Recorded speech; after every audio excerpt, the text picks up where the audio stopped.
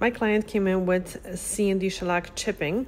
So upon closer look, you can see that the gel polish wasn't chipping, but actually the nails were peeling at the ends. Some nails are just more prone to more damage than others, especially nails with some ridges. I suggested a break from any coating and IBX treatment and warm oil soak at home. And here's how the nails look immediately after IBX treatment, and here's how the nails look after the oil application. And here's the other hand before treatment, after the treatment, and with oil. If you would like to know more about IBX treatment, please see the video in the description box. Again, this is before and after. And the other hand, before and after.